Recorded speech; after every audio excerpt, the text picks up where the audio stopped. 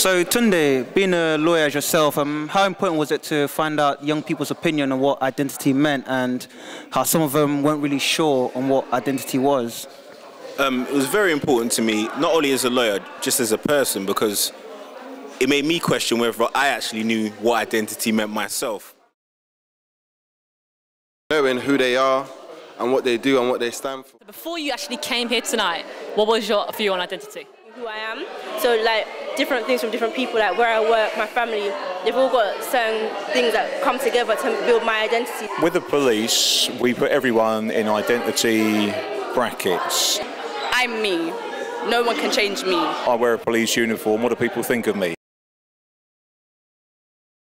And a lot of the time there's external influences such as the media, family and friends. I believe that no one can influence me to do anything.